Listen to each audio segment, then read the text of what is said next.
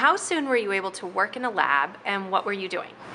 I was able to get started in a lab fall of my sophomore year, and I was coding responses to a survey and running a survey, and I fell in love with research through that experience. And what sets Northeastern apart from other universities? Well, within my first 2 years here, I was able to study abroad in Morocco through the dialogue program.